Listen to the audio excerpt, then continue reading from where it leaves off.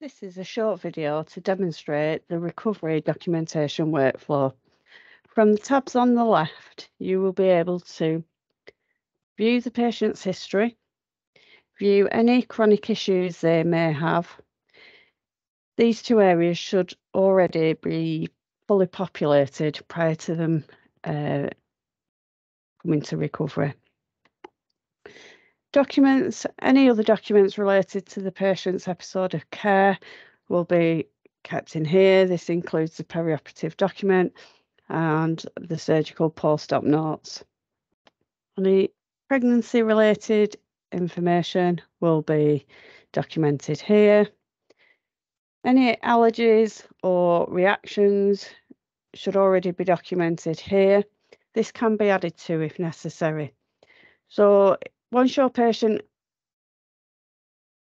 gets to recovery, if it's handed over that they've had an adverse reaction to the drapes, if you click on allergies and adverse reactions, as you can see, a line comes up under it. This shows that you can go to another page. So click on that, click add, and then move the screen down until you see folders. If you click on folders, it brings up this list here. Click on non-medication allergies, brings up another screen. Fibres and materials. We don't want that, so we will just cancel that. Go back to add. Scroll down to folders. Non-medication allergies, fibres and materials. Click on glue. If you double click it, it automatically adds it. Okay, as I've just shown, if you click cancel, you can remove the addition that you've made. To go back to the recovery workflow page, if you click the back tab, it will take you back to where you were. Labs, this is where any blood results or any lab specimens for the patient will be documented. Again, you can change the filter on this to narrow your search down. Medications and medical devices. This is where you'll be able to see if your patient has been prescribed any medications, especially in recovery. If your patient's been prescribed IV morphine or any other post-op pain relief, you'll be able to see it here. In order to administer any medication, so if you click on the menu tab, go to drug chart, you will then be able to administer as necessary. Again, to return to your recovery workflow, click the back button. Anesthesia record. So this is where what was the pink anaesthetic chart will be recorded. Fluid balance, lines, tubes and drains. Again, if you go onto it, you can see the line highlighted, means it'll take you to another screen. So let's just click on the fluid balance. This takes you to what is called the eye view, and this is where any other documentation can be found. For the purpose of recovery, if you look at the recovery lines, tubes and drains, this is where you'll find your central line, outline, IV, airways, wound drains, catheters, etc. And you can fill in as much or as little as you need. To add anything, you just double click on the box. Okay, so if your patient is in recovery and their airway is fine, you can just put patent without support. Okay,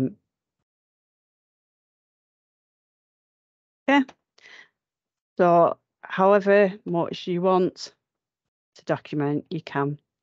Again, if you go to recovery quick view, this is where all your times and everything will be documented.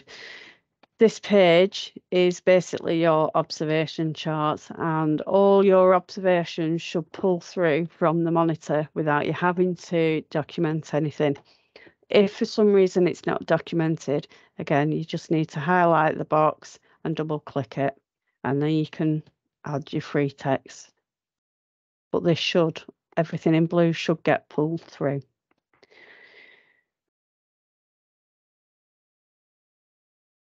Once you have documented anything, the tick will then become green. If you can click that, that's basically saying that you're signing to say that you have done it.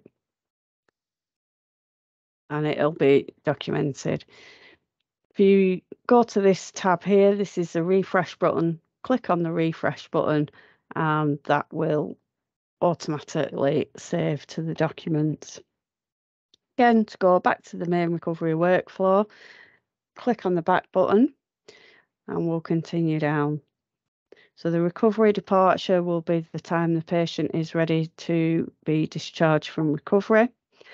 Handover details, if there is any other details that haven't been covered that you want to put in here, this is a free text box.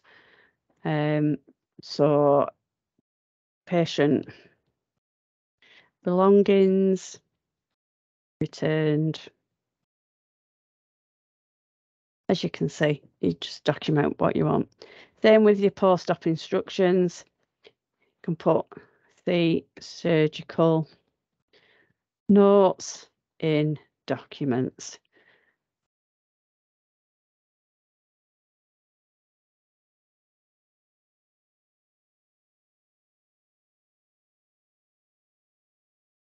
Vital signs, again, this is where your obs will be documented.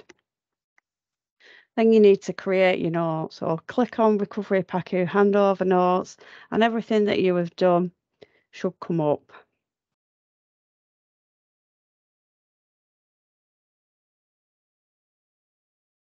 So, as you can see, handover and post-op notes has been pulled through.